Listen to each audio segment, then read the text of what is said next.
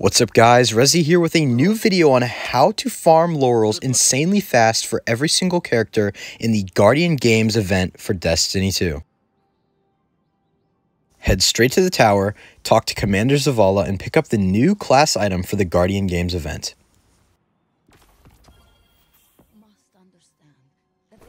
Slap that bad boy on your character and then head straight to the middle of the tower and speak to Eva Levante. And have fun. Once you speak with Eva Levante, she will give you a medal case, and then she will give you a quest step that you have to complete by earning 100 Laurels. Today's modifier will give you a bonus to Laurels found inside of strikes. It doesn't matter what character you play on, because trust me, I have a loadout for you that will work perfectly so that you can complete this quest step extremely fast. If you are a Warlock for the Guardian Games event, Sunbracers is no matter what the best option. Here's an example of why these exotic arms just so happen to be the best choice for farming Laurels. This is Fusing IX's strat for farming Laurels, just so that you know. I put his name in the description as well. When you throw your melee ability, you recharge your grenade. You kill adds with your grenade, you then regen your melee ability. This is a prime example of one of the best methods to farming Laurels. Here's another example for why the Sunbracers are such a great piece of exotic gear.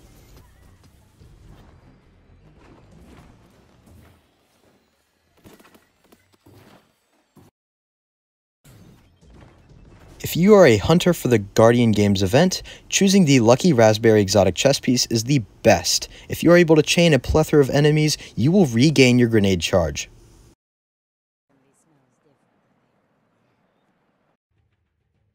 If you just so happen to be a Titan, choosing the Hellfire Heart chest piece exotic is the best decision as well. Taking advantage of sunspots is the best thing that you can do for farming Laurels, especially since it's strike week and you can pretty much farm every single ad using sunspots. When it comes to farming, Hellfire Heart is a very popular piece of gear. I highly recommend trying this out so that you can stay on top of the grind as well. Remember, if you use the exotics shown in this video in strikes, not only will you get the bonus multiplier because it is strike bonuses for Laurels, but you will also be able to stay on top. This entire event is based on a hardcore grind, and if you are able to stay on top of the game, trust me, you will have more Laurels than all of your friends combined. But you will also be able to create countless Laurels for your teammates. Once you complete the first quest step, there will be another one where you also have to do more Laurel grinding, so this will definitely come in handy, and you need to pay Laurels to pick up these quests, so using these loadouts will definitely benefit you. I hope that you enjoyed this video, and I hope that it was beneficial in any way possible. Thank you so much for watching, and I hope you have an amazing day.